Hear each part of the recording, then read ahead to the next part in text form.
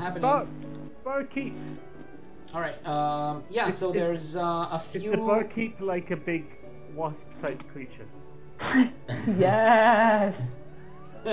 Sorry, a what creature? A wasp or a bee. He sells bee. Oh. He's a bee who sells beer. Do you want him to be?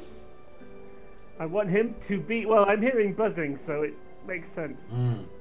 Sure. So there's a bar on each floor, and the second floor bar has a large bee, a large upright bee sitting on a stool, a swiveling stool, and having like several long legs, insectoid legs that he or she rather uses to pour several drinks at once if there's more than one customer making an order. Hello, I am Hornetta. What would you like? I'd like a cider, please. Would you like a specific type of cider? Nope. We have many cider. You I'd like. seem. Could you name 3 and then I'll choose one of those?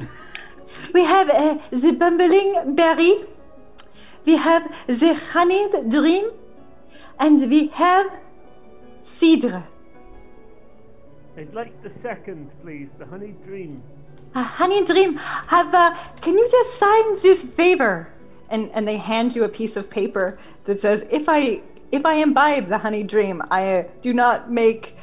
I can't remember the name of this bar, but I do not blame Hornetta for any dreams that I may acquire. It's called a short hop from home. Or the short hop from home. A drink where I have to sign a waiver is a drink worth drinking. Yes. Is it?